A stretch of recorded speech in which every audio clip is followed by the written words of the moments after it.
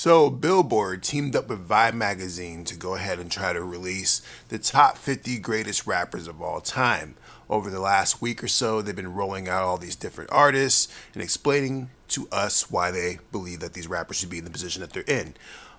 As they've been rolling out these artists, honestly, I have not been mad at this list at all whatsoever. I actually think it's very respectable and very well put together list. I'm not going to go through the whole list. What I will do is bring up the list for you guys real quick, and I'm going to scroll through to the stuff that I really want to talk about here. But as you see, it's a pretty respectable list. They managed to get some legends in there. You know, Ice-T, Queen Latifah. I think Bun B at 43 is a very respectable position. I think Redman should be a little bit higher on the list, but that's a different discussion. Dr. Dre, I think, should also be higher on that list. Then they got Ludacris on there. Gucci Mane, I think, is a good selection. 37 for Common. Most Def.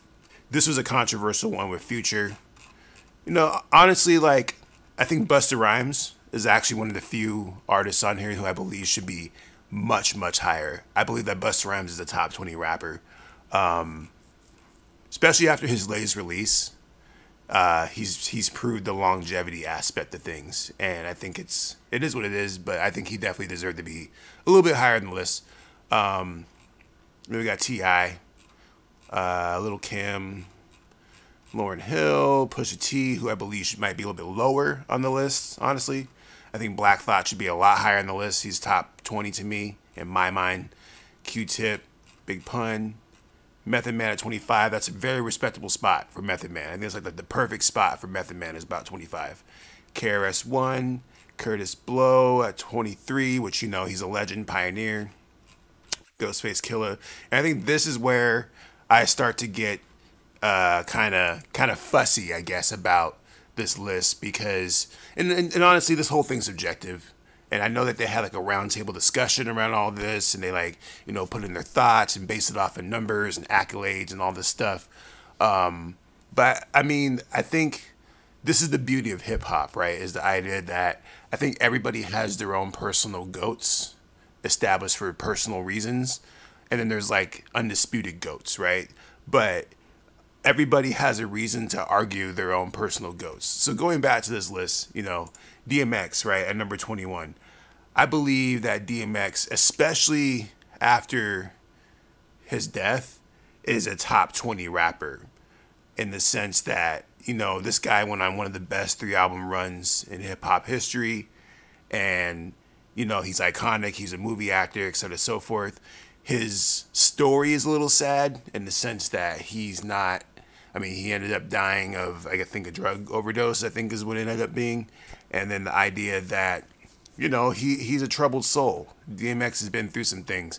And so he doesn't rank high in the flourish department, you know, like the ability to be like, oh, I'm a billionaire on a yacht with a wife. You know what I'm saying? He didn't do all that. You know what I'm saying? And so I guess that's the reason why he's just slightly misses the top 20. But when we look at the rest of the list, this is where it gets kind of wild, right? So 20 is Big Daddy Kane. Honestly, I'm not even mad at that. That's a respectable spot for Big Daddy Kane. He's a legend. Missy Elliott, absolutely.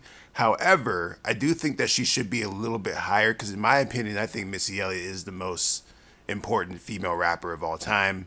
A lot of you will argue with that. I'm sure you guys love to argue with me, but I think Missy Elliott should be higher.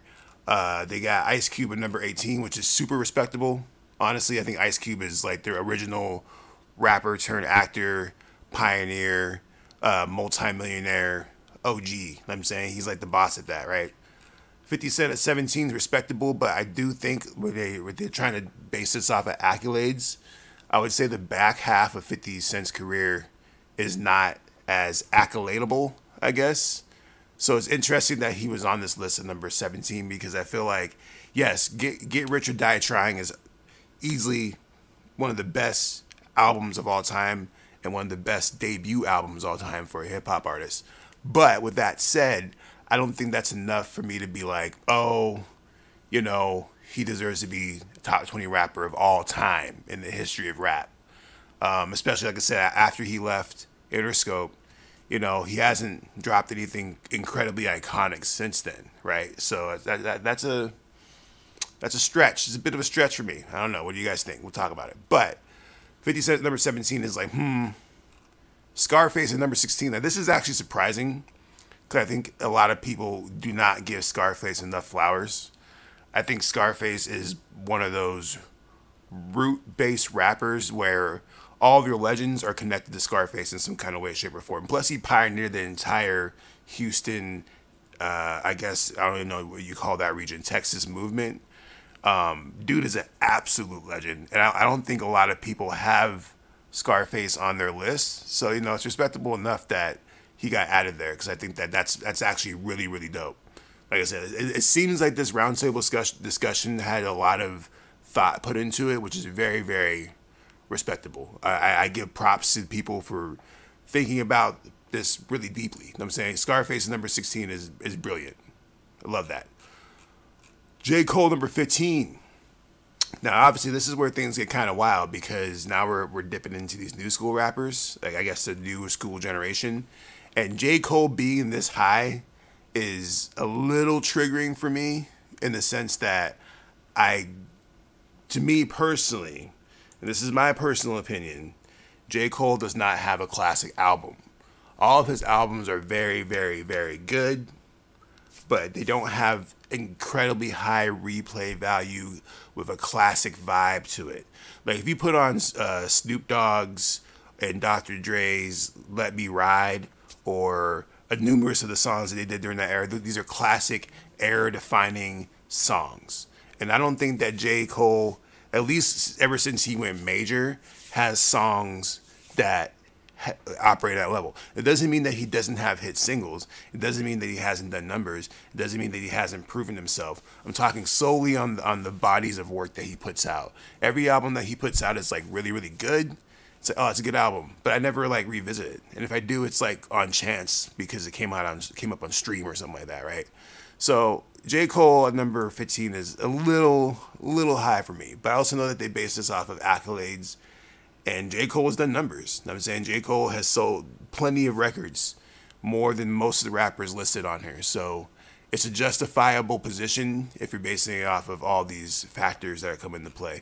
So I guess it is what it is. LL Cool J, you know, he's the original, he's the OG, man. This is like the first real mainstream rapper, right? I feel like if you didn't put LL Cool J in the top 20, you would be pissing off like a lot of people, right? Because like I said, this guy's like the first, like he's like the one, right? He pulled up and was like, yo, I'm gonna change rap forever and et cetera. So for rumor has it, he's actually working on a brand new album.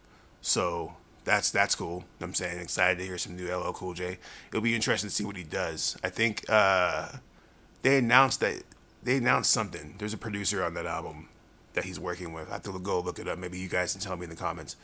But continuing on, like I said, I'm really glad that this list is respecting the legends and putting them in their proper position. Like, I don't think LL Cool J is a top 10 rapper. And honestly, like in terms of like personal preference, I wouldn't put him in top 20 either. But I also respect the history. I know the legacy. I know what this guy's done for hip hop. And you know, he's that dude. Ladies love Cool J. He's making it happen. Going back to this list, you have Rakim at number 13, I believe, which, you know, he is like the pioneer of the complicated rhyme scheme. I believe that my nephew is named after Rakim. I'm saying, like, he has touched like a whole generation of hip hop because of his insightful lyrics, his militant stance, the production that he brought with Eric B. Like, this dude is clearly a legend. And if you were watching this video and under the age of 30, go check out Rakim because you might not be familiar with him. If you are, it's probably because your parents exposed you to him. But you know, dude is literally like one of the greatest rappers of all time. Period. There's not really a lot of debates to that. Andre 3000. So this is another one that has me like, I can understand why they would say that, but it's also super debatable. Like super debatable because in the sense that in terms of bodies of work, most of the work that Andre 3000 has put out has been with Outkast, right? And solo material, he only has The Love Below, which is not a rap album.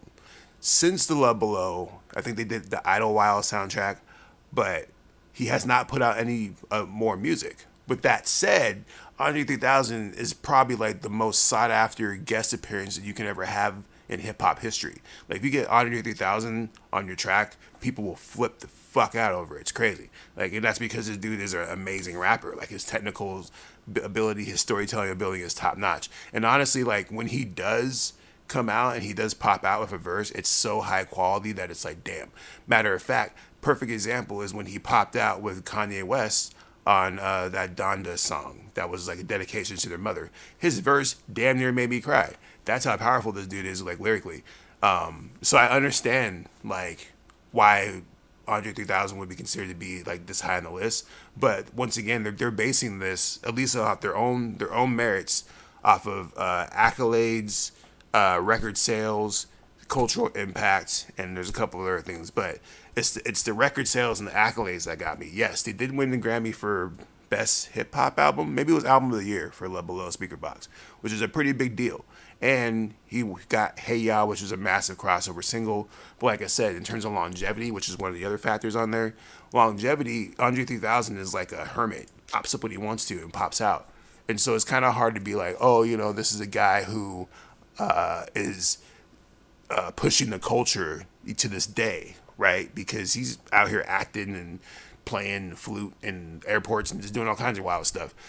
He's not rapping. He's not putting out new albums. Like if Andre, but the thing is, like if Andre 3000 dropped the album right now, it would go crazy. It would probably end up being an incredible album that would probably win a bunch of Grammys and make him famous and all this stuff. Like, he definitely has that deep of an impact on the game to where his cultural impact runs deep. But to put him this high on the list is solely off of the impact of his lyrical abilities and not necessarily off of his accolades or his record sales. So that's interesting that they got him here. They got my man Kanye West here, man. And what's interesting about Kanye West at number 11 is when you read this paragraph about him, they talk about all these amazing accolades. But even right here in the big old blue letters, they talk about the anti-Semitic tropes and how Ye's fall from grace amid ongoing reported mental health issues has sadly been as monumental as his artistic output. And that's actually a really interesting way of saying that, yo, Kanye West fell off, at least in the eyes of the media, right? We all know why. Like, we're not going to get into it. That's not what this video is about. But I definitely feel like if Kanye didn't go on these mental tirades and do all the stuff that he was doing, he'd probably be a lot higher on this list. Probably top 10. I almost feel like it's like a slight to Kanye to not put him in the top 10. Especially when you look at the next person on here, who I believe is the most egregious person on this entire list, Nicki Minaj. So they have Nicki Minaj here at number 10, right? And honestly, like, I'm not even trying to make this like an anti-Nicki Minaj video or anything like that. What I'm looking at are the facts presented in front of us. Now, record sales, granted, Nicki Minaj is actually one of the highest selling hip-hop artists of all time, so we'll give her that. Cultural impact, sure, she has written the blueprint for the sexy female Barbie rapper MC, etc. so forth. Accolades, I don't think she's won a Grammy. I might be wrong about that, but I don't think she's won any awards in that sense. So it's interesting that she is so high, right? And especially they have Lil Kim on here. I didn't see Cardi B on here, but the fact that they have Nicki Minaj in the top 10 of the greatest rappers of all time is pretty crazy. It almost feels like they needed to fill this slot with a female artist. Like I said, I'm not trying to knock Nicki Minaj's talent set, her ability to rap, or her accolades or her efforts. But what I am trying to say is that I definitely feel like she should be a little bit lower on this list, just simply based off the fact that we're talking about the entirety of hip-hop, right? If we're looking at it that way, I would put Nicki Minaj behind Lil Kim and Lauryn Hill and a couple other rappers in terms of female MCs who have paved the way. Now, in terms of everything else, which is I think is the most important accolade in all this, record sales, Nicki Minaj by far outsells all female rappers in the history of hip-hop possibly combined, and then some. So that alone, you know, puts her in a stratosphere that's different from the others. But I was talking about this on our Quasar Cult podcast. Make sure you go check out Quasar Cult, by the way. That's our new blog. Nicki Minaj actually made a pretty good impact on the track Monster with Kanye West, Jay-Z, and Rick Ross, in the sense that that was like kind of like her big like showing out moment, right? And that was like early on in her career. The album hadn't even come out yet, and this chick came on and just basically annihilated the track and dropped one of the craziest verses of that generation. And so I think about that from that perspective, and it's like I could kind of see Nicki Minaj being in the top 10. It's justifiable, but it's a hard sell. I think that you really have to like really dig deep into this chick's catalog, see how far she's come, etc., so forth. But me personally, I mean, I would be better if she was like knocked down to somewhere in the lower half of the top 20. I know the Barb's are gonna come out and be like, "What the heck?" But I'm just telling them how I feel. I like Nicki Minaj. I have nothing against her. I'm just reading it how I feel. You know what I'm saying? Anyways, moving on. We have Snoop Dogg at number 9, which I think is super interesting because, once again, going back to the accolade aspect of things, like talking about the fact that, oh, you know, accolades and record sales. Snoop Dogg has not sold a lot of records in the last 10, damn near decade, over a decade, right? He has never won a Grammy, and he hasn't really had that much cultural impact on hip hop in the last 10 years or so. Maybe more than that. I would even say the last 15 years or so, Snoop Dogg has not had that much cultural impact on the culture of hip hop. Now, outside of hip hop, especially when it comes to weed culture and just basically black culture, Snoop Dogg's a fucking icon, right? Like, this dude has taken it as far as you can possibly go as a dude from the hood in the streets of Compton, all the way up to cooking with Martha Stewart and making commercials and doing all kinds of wild stuff, right? So it kind of depends on how you define cultural impact. For me, I think Snoop Dogg is like a black icon, more bigger than hip hop, in a sense that like I just said, he inspires me to be like, oh shit, this dude literally like basically came from nothing and is one of the biggest stars in hip hop history, right? Despite the music, like the music's actually secondary. I can't even remember the last time I listened to a Snoop Dogg album, right? Now I know he put out a whole album. He just bought Death Row, and he did a song with Eminem that's pretty lit. But I don't sit down and listen to Snoop Dogg's music. If Snoop Dogg were to drop an album right now, I'm not gonna check it. You know what I'm saying? I'm probably gonna be like, okay, cool, he dropped, he's still around, but I'm not gonna go check for it because he just hasn't been relevant to me on that level to where I'm like, oh shit, do Snoop Dogg? You know what I'm saying? And that's why it's kind of like, when I think about the top 10 greatest rappers of all time, these would be rappers that would basically, like, if they dropped right now, I'm dropping everything and checking out what they do. I can't say that about Nicki Minaj, and I can't say that about Snoop Dogg. So that's just my vibe. Y'all can argue with me in the comments if you want to. I know you guys like to argue, but that's just my vibe. You know what I'm saying? Moving on. Drake. We got big old Drake. Good old Drake. I think he's the top selling hip hop rapper of all time at this point, meaning he's sold the most records. So that's a given. You know what I'm saying? Culturally speaking, this dude has shifted the culture in ways that honestly we didn't see, right? He has an entire city on his back. Like, Toronto's GDP is like 9% Drake or something like that. Like 9% of the tourism and money that city makes is Drake. I can't think of any other rapper in the history of hip hop that has that kind of impact on a city, period. So that part. Also, you know, he's iconic, man. This dude got mad hits. And honestly, like, it's kind of hard to like I feel like almost everybody out there, if you're a fan of hip hop, you probably have at least one Drake thing that you like.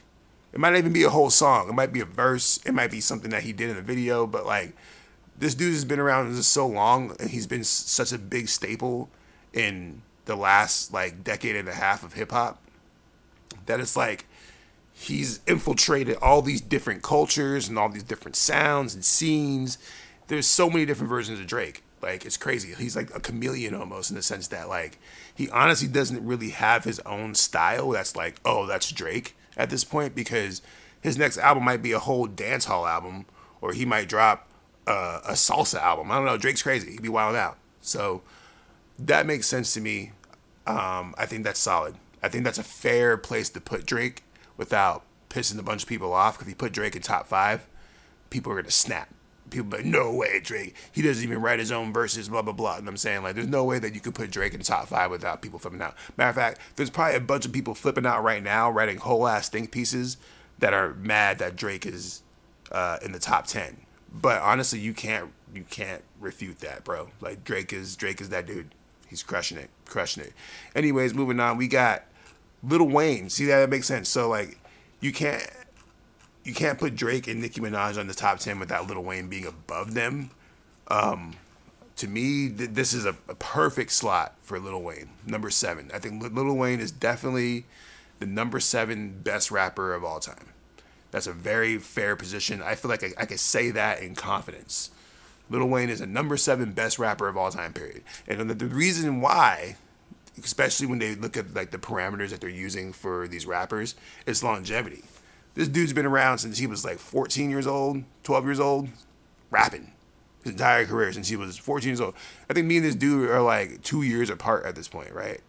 Yeah, I think he's 36, something like that. Like, how old is Lil Wayne? Let me check real quick. How old is Lil Wayne?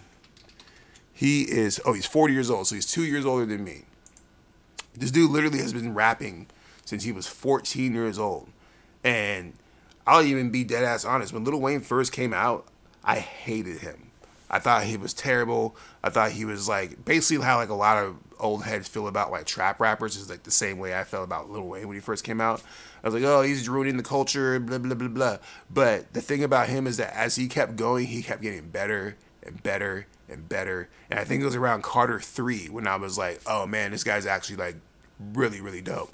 And ever since then, I've been a massive Lil Wayne fan. And his last 2 albums, snapping. The Funeral, snapping. Carter 5, snapping. Dude just announced another album, Carter 6. This is a situation, like I was just saying before, where I will stop everything I'm doing and I'll listen to Carter 6 because it's going to be snapping. And he's a very, very good rapper. Like the way he puts together his bars, he's one of the best to do it. And you guys can argue with me if you want. Lil Wayne, number 7, that rapper, that's solid, bro. I like that. That's a good position. Yeah, we'll keep it moving. I don't think I need to say any more than that. Number 6 on this list is going to be Notorious B.I.G. So this is such a weird one to me. And I know I'm going to probably catch mad hate for what I'm about to say. Because honestly, like, I'm actually a really big Notorious B.I.G. fan. Like, I rock with the Notorious B.I.G. heavy. If you guys know me very well, you know that I was Team Bad Boy in the East vs. West thing. Like, I wanted to rock the shiny suits. I copped all the Bad Boy albums. Biggie was the man, right? But here's the thing. Biggie didn't have that much material. Meaning that at the most, this dude dropped maybe 3 albums worth of material. Right? We got a double disc and we got Ready to Die. Everything else that has come out since then has been a rehash, a rework, or a remix, or they put freaking twist on a song or whatever, and we're basically putting him in this position based off of 2 albums, right? Now, don't get me wrong. Ready to Die and Life After Death are 2 incredible albums, 2 of the greatest hip-hop albums of all time. Life After Death is a staple in my life. It was like when I bought that album, it was life-changing. But if we're basing this off of the parameters that this list has set, his cultural impact has not stretched past the mid-2000s. And what I'm saying by that is that, like, we're not seeing rappers emulate or try to imitate Notorious B.I.G. He's not carving new lanes. We're still seeing people try to be like Pac all the time.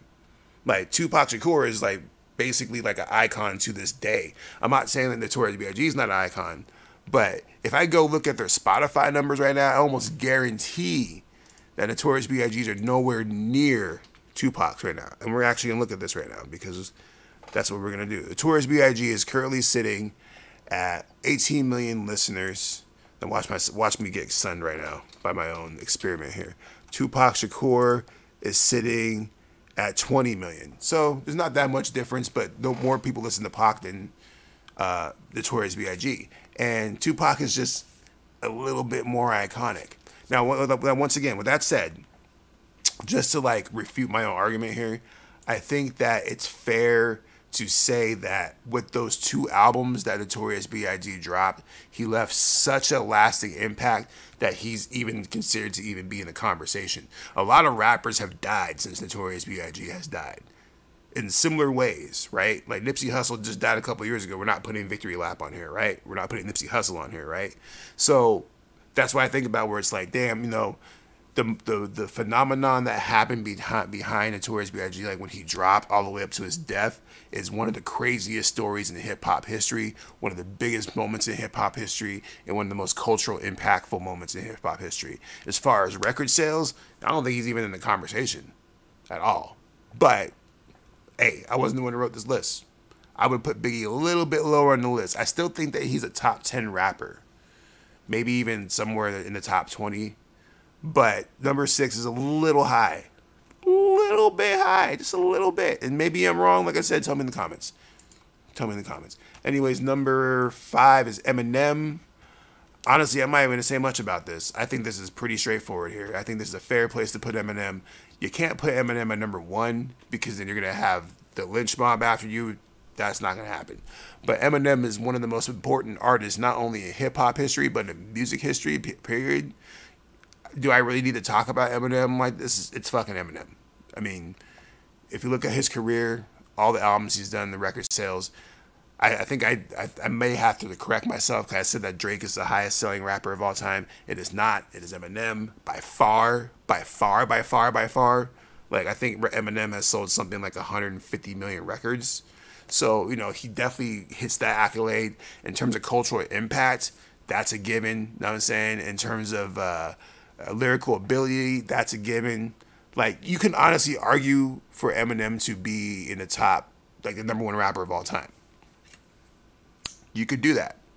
But, and this might sound racist, Eminem is not black.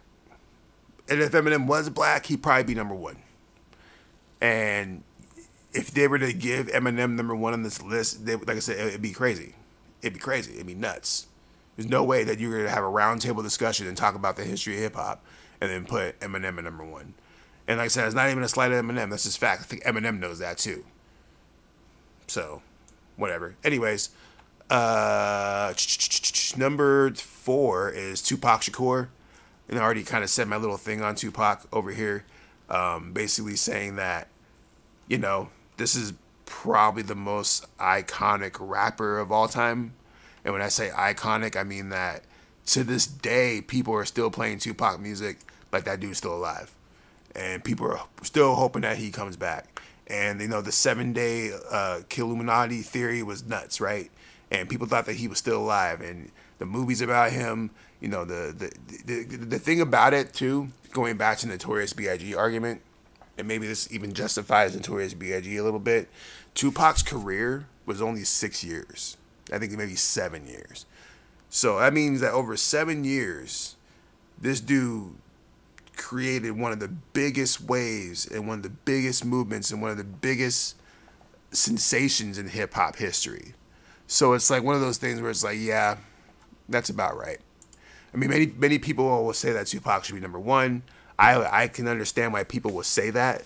But for me, personally, I don't think Tupac's that great of a rapper.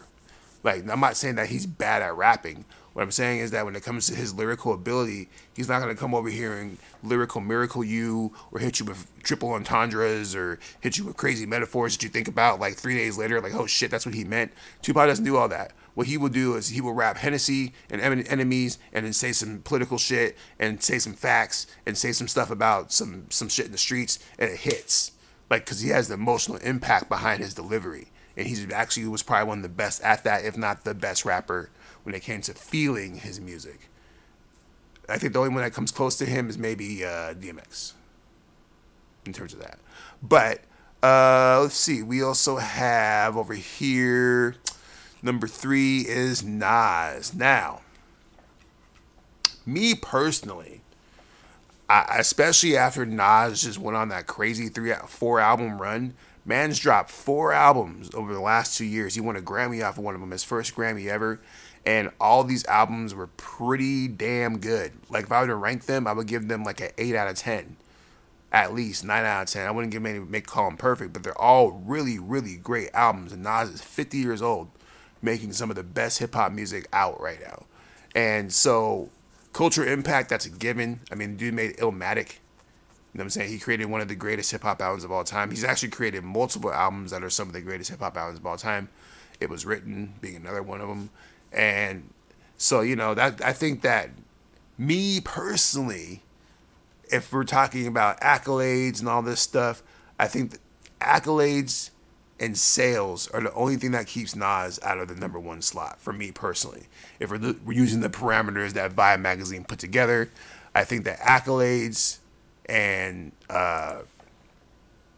sales. So I know Nas hasn't sold that many records in the grand scheme of things, but I know he just won his first Grammy a couple years ago.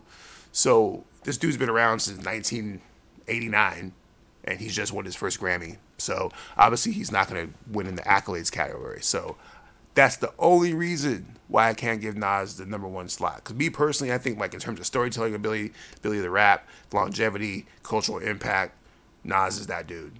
Nas is the man. But there's still 2 more people on this list. Let's take a look real quick. We have Kendrick Lamar at #2, which is now. So